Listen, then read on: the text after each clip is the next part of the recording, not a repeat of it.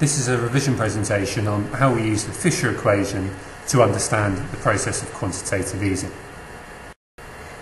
Let's start with the Fisher equation itself. The first key thing about the Fisher equation is it's an accounting identity, it's a statement of truth. What we've got is four different bits to it. We have M, and M is our kind of quantity of money in the economy, so that's affected by the central bank as it prints new money. That's why it's useful for analysing quantitative easing. We've then got V. Now V might seem like quite a complicated idea, but all we're looking at is how much, on average, is each unit of currency spent in an economy each year. So in the UK, we'd be looking on average, how often is each pound spent? So it kind of measures the speed of the circulation of money around the economy. So that left-hand side is all about money. But then on our right-hand side, we have something a bit more concerned with production. We have P, which is our average price level, and Y, which is our output by volume. Now, output by volume on its own is real GDP, so once we add in the price level element to it, it becomes nominal GDP, GDP measured in terms of the actual quantity of money being spent each year.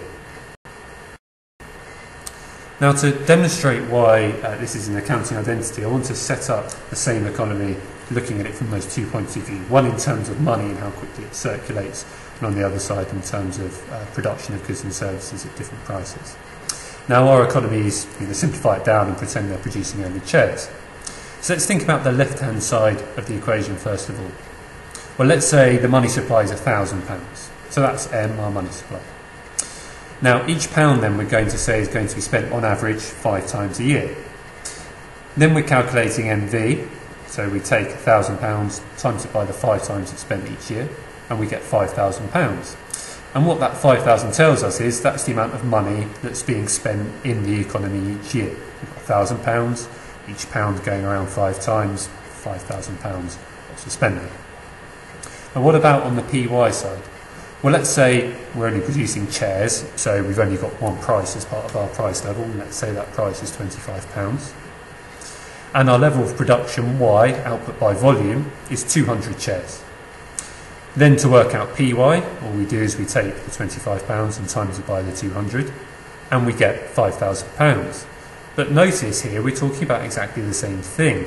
We've got 200 chairs that are purchased each year at £25 each. That makes £5,000 total spending.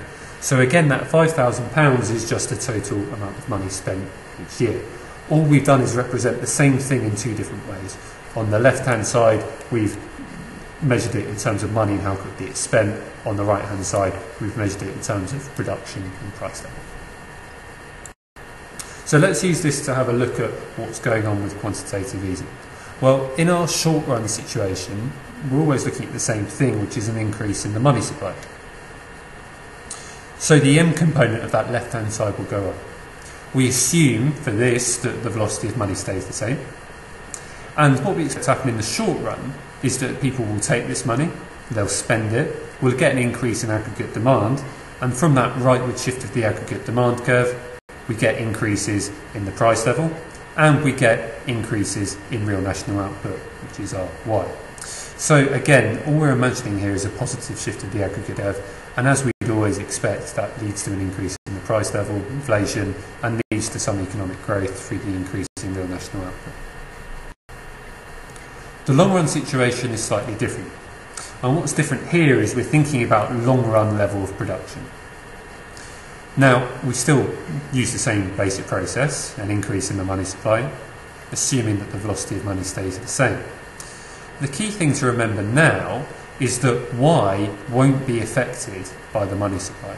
The only things that affect output in the long run, that's long-run aggregate supply, are the 4 long-run factors of production: land, labour, capital and enterprise. Money is not one of those things. It's not actually a real thing we use for production. So we expect Y to stay the same, and so all we'll see is that we get an increase in the price level. Now, you should be able to see this for yourself. If you draw a diagram that shows a positive shift of an aggregate demand curve, but you use a long-run aggregate supply curve instead of the short-run aggregate supply curve, what you'll see is we get an increase in the price level, but the level of output stay at the level of long-run aggregate supply because it's a vertical curve. So all we get in the long run from QE is more inflation. It shouldn't affect output in the long run. Now, the final thing, though, to consider that's useful about the Fisher equation for quantitative easing is thinking about how it might not have any impact at all. Now, we follow the same principle. We have an increase in the money supply. But now, instead of the money being spent, consumers, businesses, banks save it instead. So what we've got here is perhaps an economy that has a very low level of confidence. People are very pessimistic about the future, they're very cautious. So this new money that you print and distribute, rather than it being spent, rather than it being put into investment or consumer spending or some component of aggregate demand, it just gets saved instead. But now that the money is being saved, essentially how we understand this is that the rate at which money is circulating around the economy starts to fall because money is being saved rather than spent. So now the velocity of money falls. And now we get a much different effect. Because the decrease in V has banned out the increase in M, actually the right-hand side stays exactly the same. We don't get the inflation, we don't get an increase in real national output. And this is a good way of explaining why, in a current situation like in the UK, where we have quite low confidence, or at least over the last 4 years we have, why quantitative easing didn't generate growth and why it didn't generate high inflation. Because the new money that was being produced was just being saved. And if V falls as M goes up, because the money's being saved, we don't expect there to get any change in aggregate demand. In essence, our aggregate demand curve has stayed in exactly the same place.